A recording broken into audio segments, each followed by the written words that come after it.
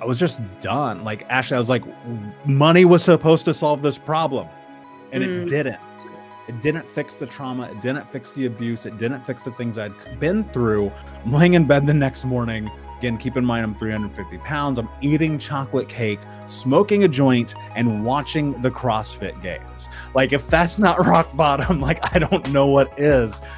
And I went and I looked in the mirror and I asked myself this really important question. I said, what are you willing to do to have the life that you want to have? And the answer was no excuses, just results. Welcome, Badass Manifester. I am so glad you are here. I'm your host and head coach, Ashley Gordon, master mindset and manifestation biz expert, founder of the quantum coaching certification, and multiple six-figure entrepreneur obsessed with empowering you to create quantum leaps in your energy, your life, and your business. This is the show to help you make magic your everyday normal, where the ripple effect is real and the guest experts are world class. My mission is to power your conscious and subconscious mind with manifestation teachings, business tools, and coaching techniques to put your potential into action. Consider this your weekly up level. Are you ready for quantum transformation? Let's do this. Welcome back, Badass Manifestors. I'm so excited because I have such a special guest on today. And, you know, we're bringing in that masculine energy because we haven't had a male on the podcast in so long. And I'm so freaking excited because Michael is amazing. He is the founder of Think Unbroken. He is a best-selling author, award-winning speaker, podcast host, and advocate for adult survivors of childhood trauma. Since 2016, Michael has empowered over 100,000 trauma survivors to get out of the vortex, learn to love themselves, and become the hero of their own story.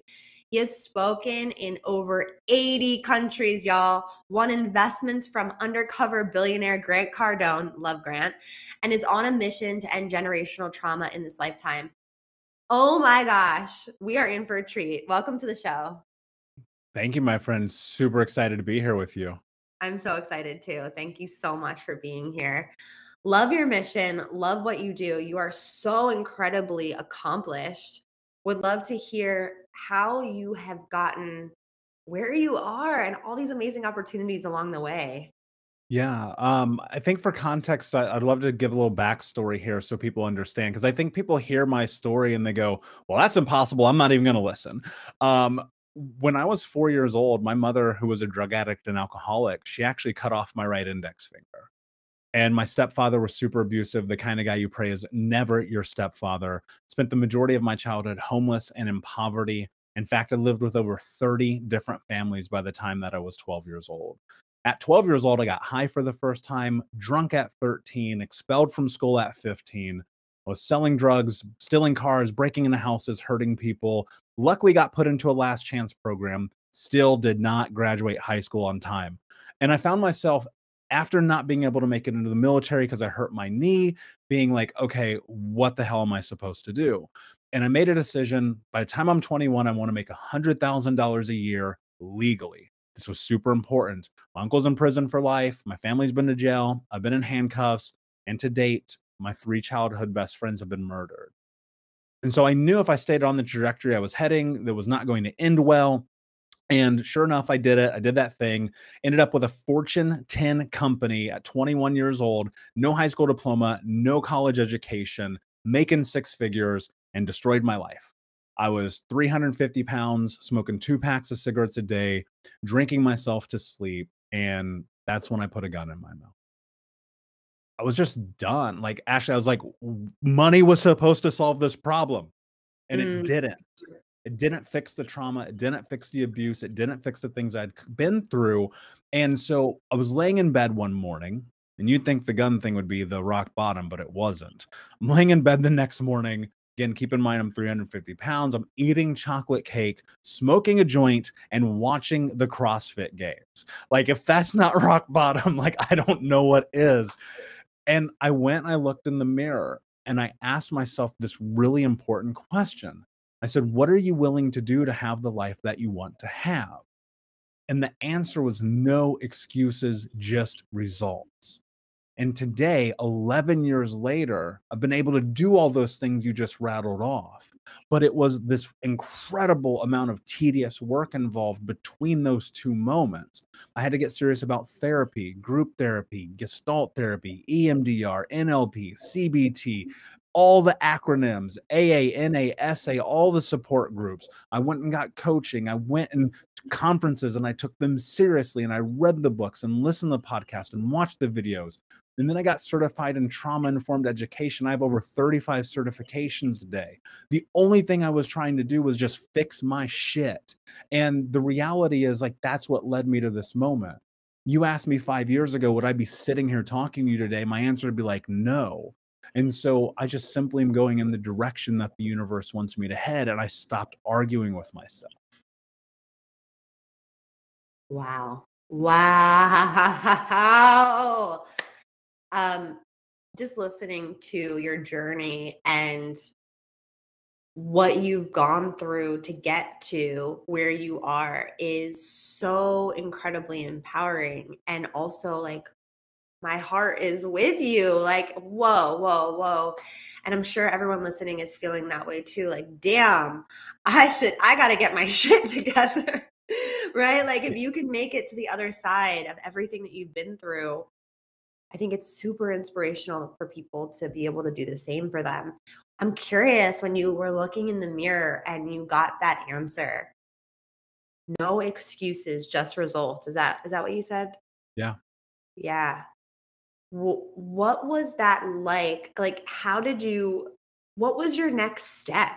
Like, when you were in that space of like, okay, just results, no excuses, just results. Like, what was your first step that you did? Yeah. I stopped negotiating with myself. That was Ooh. step one. I remember in that moment looking in that mirror of being 8 years old. The water company came and they turned our water off. I grew up in Indianapolis. I grew up in a city. We were so poor, they turned our water off.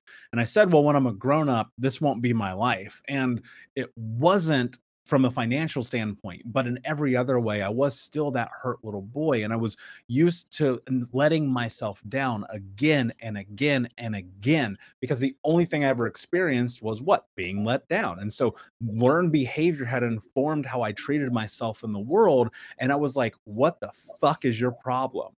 And I thought this thing that really sat with me, and I teach my clients this, and it's uncomfortable. You're not a child anymore.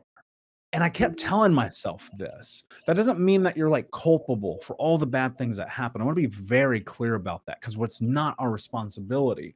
But from this moment forward, I was like, it's my responsibility to do what I have to do to make my life what I believe I'm capable of making it.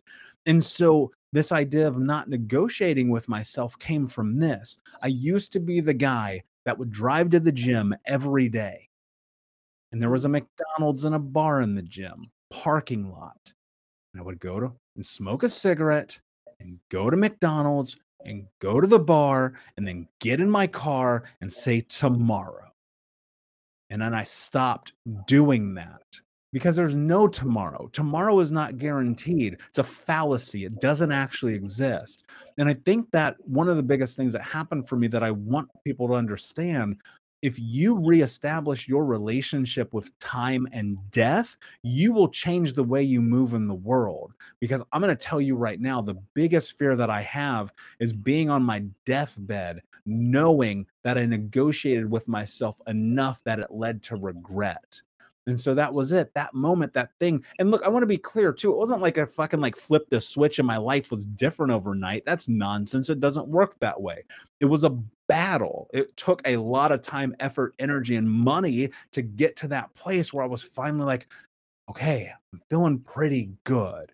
And so you got to deploy a tremendous amount of patience in this also. But ultimately, you got to be okay with that reflection in the mirror.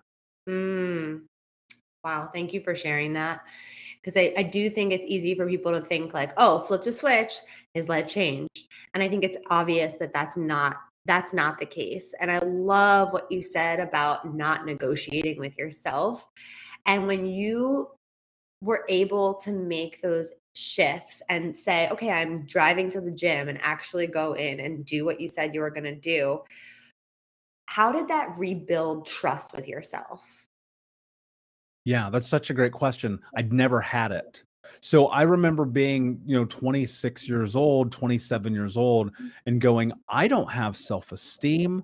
I don't have courage. I don't believe in myself. I don't have confidence because it was never allotted in my life. As a child growing up, every time I used my intuition to move towards who it was I thought I was, there was some type of ramification, some type of pain, some type of punishment. It started in my home and it definitely seeped over into school because, think about this. You color the moon purple and the teacher goes, that's not how you do it. Right. Mm, And then suddenly you learn how to turn yourself off as a defensive mechanism. You're like, okay, I have to be safe right now. So I'm not going to be me. My favorite band is going to be Ashley's favorite band. My favorite food is going to be Ashley's favorite food. And you learn how to not be yourself. It is a survival tactic. And so what happened is as I was going through this process of doing these microscopic, granular, incremental shifts in my life just to move 1 degree in a different direction than the direction I had been in, I started to notice the way that I felt about myself. I mm, started to think about the idea like, okay, maybe if I just try this thing, it'll bring me closer to who I am. And so, was it a part trust? Yes, absolutely. But the bigger part of it was like I was learning to be comfortable with myself, with my decisions, with my choices, with my actions. And in that, I started to build myself up. And I think that's the thing that starts to happen when you shift and you pivot into what's next in your life. You start to challenge the narrative of what you thought was capable to ultimately see your reality be different. wow. Yes, yes, yes. And I think something so important along the journey that you realized, and something you said in the beginning, going back to, is that you thought that money was going to solve all those problems, but everything that you just like told me about, like making those little shifts, obviously took money, took investing in yourself, but in a completely different capacity than you probably thought money would save it, would fix it all. Can you speak to that a little bit more? Yeah, I think that so I came up with this acronym team, time, effort, energy, or money. If you want to change your life, you're going to have to invest at least one of those things. Chances are you're going to have to invest all four, right? And if the currency of life were gummy bears, I'd invest that, but it's not. So we have to take that into consideration. And the thing that I had to rebuild my relationship and foundational understanding of what money was because as a child growing up, money was the crux for all the bad in the world, right? We don't have enough money for shoes. We don't have enough money for food. We don't have enough money for electricity. We don't have enough money for heat. This lack mentality was destroying me. And so, like, when I got money, like what you hear happens all the time, I had no idea what to do with it. And so I literally wasted more money than I'm going to tell you because it's not necessary, but it was all gone. I wasted it all because think about this, I was making multiple 6 figures living paycheck to paycheck. How Mm, does that make sense? Well, I didn't understand it. Money is this tool. Money is an asset for creating and building the life that you want to have. Now, at the time, if like my life, it was partying in Vegas and having $100,000 car and having $500 dinners 4 nights in the week, then great. But then you understand that that's not serving you. That's not building your life into something different. And I remember the first time that I got a coach, and I was terrified of the idea that I was going to have to spend money as an investment to make my life better. And mm, this year, like, and this isn't a flaunt, like, I'm not flexing, I swear to God, I'm going to spend like $50,000 on my own personal development this year. I used to be scared to spend $5 on a book. You have to understand this. Like, this is for real because I grew up in such poverty that the idea of spending money was this catalyst for just chaos because I didn't know what to do with it. I didn't know where to put it. When I had it, my grandma used to say that money's burning a hole in your pocket. I'd be like, yeah, no shit, because I don't know what to do with it. So I need it away from me because it's fucking up my life. And then I understood the way to use it as a catalyst for massive change, right? Massive change. I've been able to, because of time, effort, energy, or money, surround myself with amazing human beings who, over the scale of time, have been one step ahead of me. where I'm just like, oh, cool, that's the direction I want to go. But the development for me, it literally started like, I'm going to go buy a book. Like I was literally scared to go buy a book at one point in my life. So it's a relationship change. It's the what it's perception is reality, right? Yes, yes, yes. And when you were talking, I was like, wow, his relationship with money completely shifted. And I love the acronym team, like go team, right? Because you were able to assess what you value and where you want to place the value in your life. And oh my gosh, what a transformation from $5 to investing $50,000. I'm right there with you. I think it's one of the most important things that we could possibly do. I'm curious, like fast forward a bit, when you came up with Think Unbroken, I think it's such a powerful name, such a powerful brand and kind of empire that you're building. Where did that come from? Like, can you share a little bit about that inspiration? Because I think a lot of my listeners, they definitely get inspiration. They've definitely been through a lot of things, traumatic things in their life, as we all have, and they want to do something to help people, but you're actually doing it. So, can you share a little bit about how you came up with it and what that journey's been like? Yeah. So I was writing a blog a few years ago under a completely different name, and I was just putting out by nature, I'm a writer first. I always have been. And so I was just writing these blogs, putting them out, and people would be like, "Hey, that thing that you wrote, I get that. Like my dad did this, my mom did that. Like I connect to this." And it turned into, "Wow, that's really inspiring me." And then it turned into like that thing you wrote saved my life. Like it was really crazy to like watch this transition. And it was still under this other title. And so I'm laying in bed one night after a conversation I had with someone, and they send me a text message and they're like, "You know what? You're still broken." And I was like, okay, cool. Only been hearing that all my life, right? It's weird when we don't necessarily agree with someone, we want to hurt them when we haven't done the work. And the person I was in connection with at that moment, they had not, right? And I get it. It's fine. Like that's life. It's how it goes. But I remember being like a little kid, and they'd be like, "You're broken. You're messed up. Get away from me. I don't want to play with you." And then being a teenager, "You're broken. Look at you. Can't even graduate from the worst high school in Indiana. What is wrong with you?" And then it turned into, "You're broken. Look at you. You're 350 pounds. You don't know how to take care of yourself." And I'm laying in bed and I'm just like, it's like 3 o'clock in the morning, fucking shower moment, right? And I'm like, that's not me. That's not what I believe. That's not how I think. And I was like, that's what it is. Think unbroken. It was literally like a lightning bolt, right? And so the mission with that, it just I never look, I never signed up for this. I never signed up to be the spokesperson for adults dealing with the fact that they had terrible parents who fucked them up. That's not my MO. That's not the headline I ever thought was going to be under my headstone, right? And the truth is, like, the reality is, I go, what's my mission? To end generational trauma in my lifetime through education. Well, the truth is, I don't want another child to ever have to tell you the story that I told you when we started talking. And that's what drives me, right? It's not money, it's not glory, it's not fame, it's none of those things. It's about this idea that maybe my brothers might listen to this. And people get caught up. They're like, "I want to change the world. I want to be a coach. I want to do all this shit." Like, who are you serving? Whose Mhm. life are you bringing value to? What impact are you making in the world to make it better? Because I'll tell you this, I've lost more money building this business than I lost spending it in casinos in Las Vegas. All right. And so, and it's a lot, trust me. And so the thing that you have to understand is you got to be willing to like dedicate to this. And I measure the life that I'm building is 30 years away. Like it's so far away, like I can't even touch it yet. But I go, you know what? I'm dedicated to it. I'm committed to it. I'm gonna see it through because the value of impact is far outweigh any of the things that have ever happened to me in my life. Wow.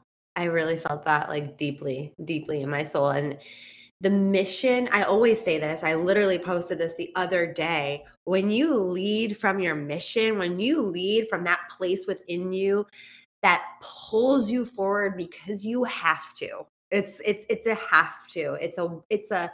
it's a force within you that drives what you're doing, it's inevitably going to be a success. It's inevitably going to impact people. It's inevitably going to help you reach those people. And I think it's a really great point you made around like, yeah, there's so many people that want to be coaches and they want to change the world, but like who? Who do you want to help? Who do you want to serve? Who do you wake up every day and show up for? And what's that Mhm. mission? And getting really, really dialed into that mission is so powerful. Question. When you think about unbroken, being unbroken, do you did you identify yourself as being broken? Like, do you feel like people are actually, in fact, broken at certain points in their life? Or do you believe that they've always been whole? They just didn't know it. Like, what is your belief system around that? I'm curious. Yeah, I don't think anybody's broken. I think people just need a fucking hug. Yes. For real, you know what I mean? Like Yes. this idea that we're broken is just so nonsensical to me. I'm not a proponent for it. And that's why it's think unbroken, right? Because I automatically dismiss the idea that it's a possibility. Right? I don't even Yes. allow it. I don't allow it to be a part of my nomenclature who I am. And in that, I think people always go, "Well, what does it actually mean? What does think unbroken mean? What does it mean to be unbroken?" It's very simple. In a practical sense, it's can you be okay with the reflection in the mirror, knowing that you're living life in accordance of the goals that you have while filtering your actions through your values, your wants, needs, and interests and boundaries? Like, that's it, right? So I know that's a lot of words together, but really what it means is like, are you showing up for yourself? Are you living on your terms? Are you not letting other people's opinions be the thing that dictates the actions that you take in your life? Are you following through on your promises and the things that you've said that you're going to do? Are you ultimately putting your feet on the ground every single day and moving towards a life that only you can create because it is your life? Mm. That's being unbroken, right? And it's the most difficult thing that we do because in that, you have to learn how to love yourself. And I tell people all the time this idea that life is built within the context of thought. Mm. Mindset is everything. If you could see in front of me, it literally says mindset is everything. And people go, well, what is mindset? Mindset is a word that is just thrown around so much it makes me want to vomit. So let's define what that means. Yes. Mindset is the way that you talk to yourself, the way that you think about possibility in your life. I am a proponent of this idea. What you think becomes what you speak become your actions, and your actions become your reality. And so, knowing we come from these volatile or traumatic backgrounds where people say, you're broken, you're not good enough, you're not strong enough, you're not capable enough, you're never going to be anything. And then you're 18, 32, 56, 81, and you're telling yourself this story. Right now, you're telling yourself something that if you told me or you told someone else would get you punched in the face or arrested. You have to think about the way you're talking to yourself. And so, in a very practical sense, I'm going to teach you something that I teach every one of my clients day one, moment one. You're going to take out a piece of paper and a pen, and you're going to write this down. And you're going to repeat this to yourself until you convince yourself that it's true. You're going to change the way you think about possibility in your life. And it starts with this: I am the kind of person that is kind to myself. Mm. Why? Because if you are the kind of person that is kind to yourself and you think that, then you will act that way and you will move towards those things that then thus become your reality on a long enough timeline. So if you want to go from this place of maybe I am broken, maybe I am fucked up, maybe these things happen to me, and you want to move towards this idea, this notion, this concept of being unbroken, it starts with the way that you speak to yourself. Wow. I am the kind of person that is kind to myself. Yes. Yes. Yes. Yes. And what a difference that makes. I think it's so beautiful to find that really powerful entry point that doesn't feel impossible to say, you know? Like Yeah. being able, like it would be very different if you were like, I'm the kind of person that is so loved and so good enough and so worthy, right? But I just don't connect to that. I don't connect to that either. But I could get on board with being kind to myself, and I think it's really important when you start doing this work that you find an entry point that you can get behind. Because if you can get behind something a little bit at a time and you can believe it a little bit at a time, that's what creates the quantum leaps, right? Yeah. It's life is momentum. I love that you just said that. Life is about momentum. It's about these incremental, microscopic, granular shifts that you take every single day through micro wins, which sometimes are as simple as I brush my teeth today, right? Yes. Which are sometimes as difficult as I published my book today, right? And Mm, so the thing about it is, as you move towards the trajectory of like leveling up, right? Going to what's next in your life, which should optimal, you have to be able to create and build momentum. You just have to keep going forward. And in that, you're going to fall backwards. You're going to make mistakes. I do every day. I screw up every day. I'm going to screw up right now. I'm going to be like, I should have said that thing during Ashley's podcast. And I said the other thing. And then I'm going to go, you know what? Data point. Next time I will. I have a measurement for the way that I operate in the world that doesn't involve me beating myself up all the time. Right. And so when you start to do that, and you just celebrate these little things that you do, and you acknowledge the fact that you didn't smoke the cigarette today, you did leave the relationship, you did start the business, you did do whatever that thing is that keeps you awake at night, your life will become different. And I mm, think you have to be realistic about time frames too, right? Think about this. I'm sitting here talking to you about something that I started the path 11 years ago on, and whoa. you're trying to blow up on TikTok. Yep. Wow. That's mind blowing. And this word momentum, I've been saying it for like the last 2 days. I feel like we're very aligned. We have a lot of things that are similar. Like this momentum is so powerful, this word, because I had a client, she also just had COVID. She's like, I lost all my momentum on social media. I haven't been putting myself out there. I haven't been doing it. I'm like, well, here's the really good news about momentum. You can always get it back. Always. Right? Yeah, Yeah. 100%. And look, it social media is stupid. Like, let's keep it real. Like, at the Yeah. end of the day, like, it doesn't matter. And I think people do get caught up in that pretty easily. Like, and I've been in digital marketing for a very long time, so I understand it. But I think the more important thing in this is like looking at what you just said. You can if you did it once, you can do it again. Yep. And if you never did it before, look at someone who has, measure that, study under them, buy their course, read their book, pay the $25,000 for a 1-day coaching session whenever you get there. That's one of my goals, right? And so on a long enough timeline, like, you get there. Be where you are and acknowledge that, because today it's online courses and learning how to build your life from following the people who have put it all out here for us to absorb. It's here. It's Like, all this here is for what's you. so crazy to me. Like, I literally still have a library card. All of my books come from the library. Like, it's free. Stop using excuses. Like, go and build it and just keep moving forward every single day. Right? There's always a reason to find an excuse in life. It's Always. easy. It's easy. Like, it's look, let me tell you this. You know what I'd rather be doing right now? Tell I'd me. rather be sitting on my couch, eating gummy bears, smoking a joint, and playing video games. Yes. But how does that serve my purpose, my mission, what I'm trying to do in my life? So Mm. clarity, this is where people lose momentum, because they don't have clarity. They don't have clarity about the intention of what it is that they want to do in their life, to the extent in which it drives them to only continue to move forward. People are caught up about this idea of like, man, I didn't do that thing today. It's probably because you don't actually care about it. So true. Oh my God. This is so inspirational right now. This is so good. And don't let it just be that inspiration for you. Let it move you to action, right? Like, let Michael's words sink in to your cells to actually move you to what you really want to be doing and what you're supposed to be doing here. Oh, so good. I had a question. It just left me, but it's okay. It'll come back. Wow, wow, wow. So in those, do you let yourself ever just lay on the couch and eat gummy bears and smoke a joint, or do you not do that anymore? I don't do that anymore. Yeah, we're beyond that. But I want to, but what I do let myself do is when I need to recharge, I go and take care of myself. I'll go watch a movie, or I'll take 4 days off and I'll go walk around a city, or I'll be like, I'm clearing my whole schedule. Sorry, we'll have to do this later.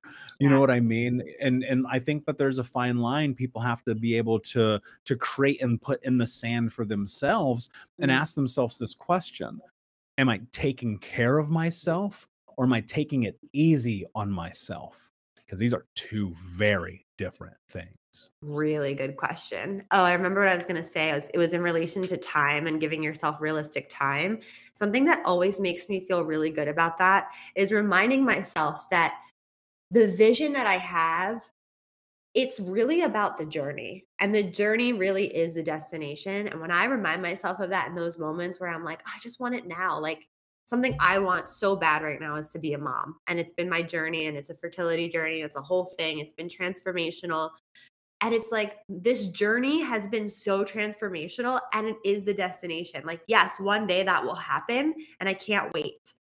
And in the meantime, like giving myself exactly what I need in this moment to remember that like I'm getting the learnings that I need along the way, you know? I I really love that you said that because, you know, I I think about this all the time. You know, when you go to like the store, like fucking TJ Maxx or something, right? They always have those signs, and it's like, it's the journey, not the destination. It's so true when you actually understand what that means. Yes. Because whenever you accomplish this really big goal in your life, whenever you get the thing that you want, have you ever been satisfied? Mm. And then when you start to adapt the understanding that it's about the day in and the day out, it's about the shifts, it's about the movements, it's about the actions, it's about the being present where you are.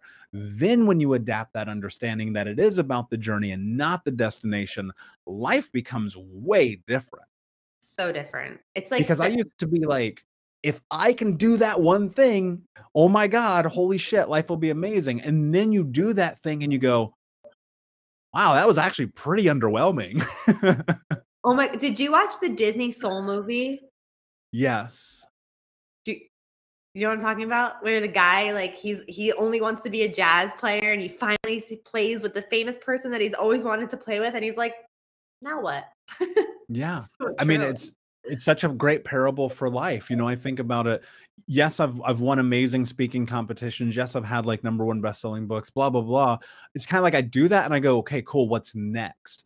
Yep. And when I think about like how am I serving people today, right now in this moment, that carries far more weight than any of the trophies, any of the awards, any of the accolades, any of the other things. And so I think when you get really clear and be okay, look, because we live in a society that always wants to measure us against our accomplishments. I would argue that if I could remove my bio and just say, Michael, if I could just get people to like acknowledge me and get me on their shows and stuff, like that'd be really cool. We know the world doesn't work that way, right?